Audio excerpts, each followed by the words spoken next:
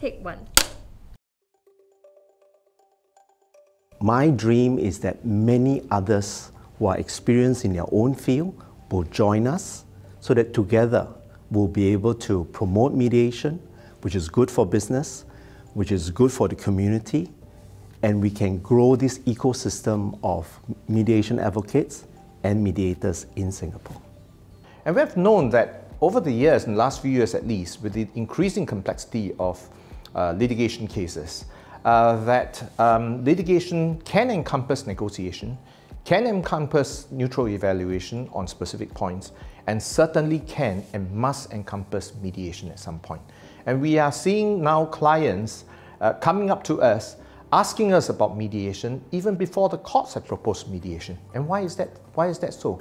Because mediation is developing into a trend where parties know that litigants or parties to a litigation need not find finality in litigation, and they can find the result in a successfully negotiated settlement between themselves under the guidance of a neutral, trained mediator.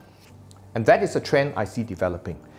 And for lawyers who haven't sort of warmed up to that trend, or who are not aware of that trend, my advice is get on to this bandwagon. Know this train is in town, but it may leave town without you, and that's what you should avoid.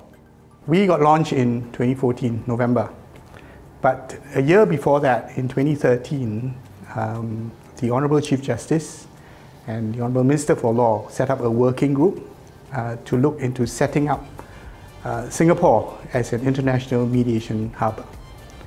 For me, that was the beginning, and I want to thank them for having the vision, the foresight to set this up. One of the recommendations was to set up the Singapore International Mediation Centre. So that was the forerunner. And because of that, I think we got off.